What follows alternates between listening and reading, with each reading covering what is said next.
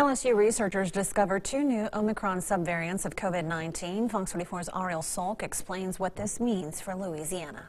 Tuesday, a team of scientists at LSU, including Dr. Lucho Mille, discovered two new subvariants of Omicron. We don't know whether these actually originated locally or we detected them locally, but they came from somewhere else. Mille says there are hundreds of subvariants of Omicron, but there are two that are sweeping the nation. What we had been observing was a rapid increase in the Omicron subvariants that are called BA4 and BA5, which essentially doubled in the space of 2 weeks. State Health Officer Dr. Joseph Cantor says we are in the sixth surge of COVID-19, and BA4 and 5 are contributing to this wave. And about 76% of new cases in our part of the country. So we're ahead of the national curve. BA4 and BA5 are already extremely contagious, and we're already seeing a rise in hospitalizations. In Louisiana, there are more than 500 COVID patients in the hospital. 23 of them are on ventilators. But Dr. Cantor says this is not as bad as the beginning of the pandemic. We're not stressing out our hospitals. We're not coming close to hospital capacity. While the threat of hospitalization has been muted, Dr. Mille still warns of the long-term effects. Long COVID is more common than